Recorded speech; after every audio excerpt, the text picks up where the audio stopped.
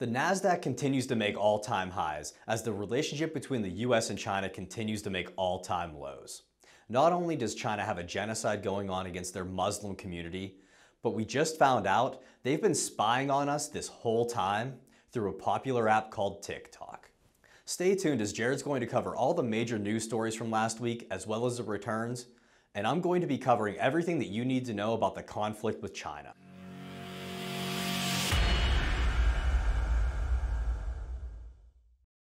There were two major news stories from last week. First is that GDP fell about 33% in the second quarter. Now, if you're not familiar with what GDP is, that's gross domestic production, which basically means that economic production shrunk just under 33% in the second quarter. This was the largest quarterly drop on record, and that's mainly due to all of the economic shutdowns that we've seen from the coronavirus. The second news story was that the Fed said that they were going to keep interest rates unchanged at 0%, and they were going to do quote unquote whatever it takes to keep the economy afloat. This means that the Fed will probably continue buying corporate bonds on the open market for the foreseeable future. And now getting into the returns from last week, the Nasdaq led the way, up 3.69% just last week. And that was off the backs of three of the major tech companies reporting their earnings and blowing those earnings out of the water. The S&P 500 also had a strong week, up about 1.7%, and now is positive for the year. And it's also important to note that half of the S&P 500 companies have reported their earnings so far, and 84% of those companies have beaten their expectations, which has been a surprise so far. The Dow Jones was the only US index that was negative last week and is still down over 7% for the year. And the Russell 2000, although it was up almost 1% last week, still down double digits year to date. Foreign markets were down about 2% last week and are now down double digits, joining the Russell 2000. While emerging markets were up about 0.4%, now down 3.5% for the year and getting closer to break even. On Friday of last week, the US announced economic sanctions against China for what's being cited as systemic demographic genocide of the Uyghur Muslim population. It's being reported that there are concentration camps set up, and they are rounding up the Uyghur Muslim women to go to them. And once they arrive, they're being checked to see if they're pregnant. And if they are pregnant, they're aborting the children.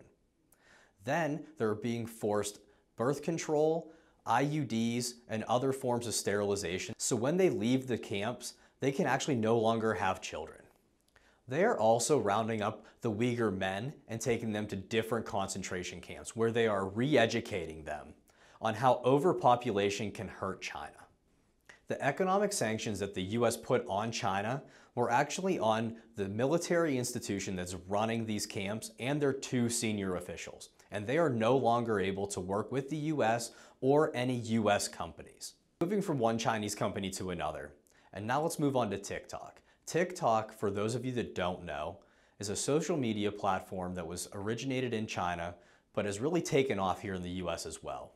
There are over 800 million users worldwide, and the app's been downloaded over 2 billion times. Here in the US, there's approximately 130 million users, and the demographics for the app range between 16 to 24 for the most part.